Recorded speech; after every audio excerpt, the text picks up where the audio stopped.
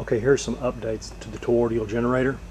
I've remounted the neodymium magnets sideways. That way I wouldn't have to spend so much time trying to build a curved coil. You'll notice the new coil, it's a special design. It is has some steel that is embedded inside. I used fiberglass resin and fiberglass mat to build this coil.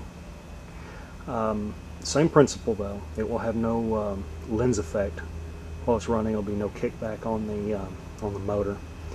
I'm a little disappointed that this coil doesn't produce more power. However, while it's wider than the original coil, it's not as long, and I think the length has something to do with that.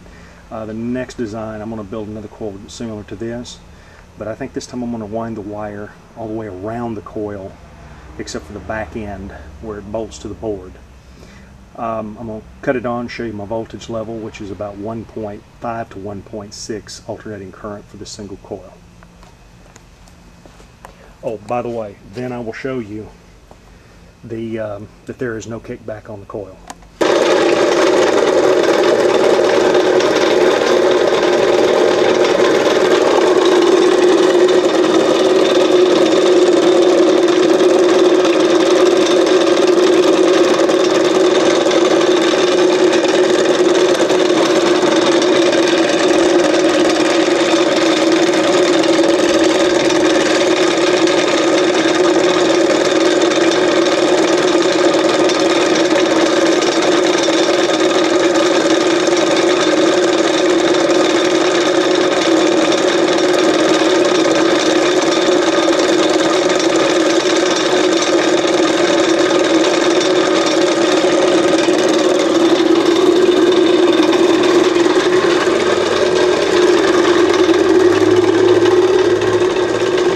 Even when the coil was shorted, there was no kickback on the wheel, no resistance to the turn at all.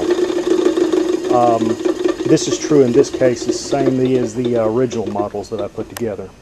While I'm a little discouraged about the drop in voltage, I am encouraged that I was able to turn the coils this direction without having to make them curved, which will be a lot easier to build the next one.